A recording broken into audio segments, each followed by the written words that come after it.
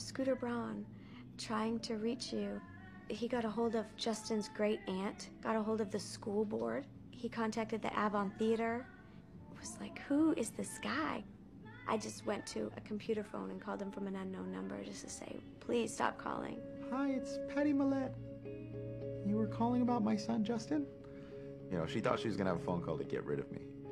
And we ended up talking for about 2 to 3 hours.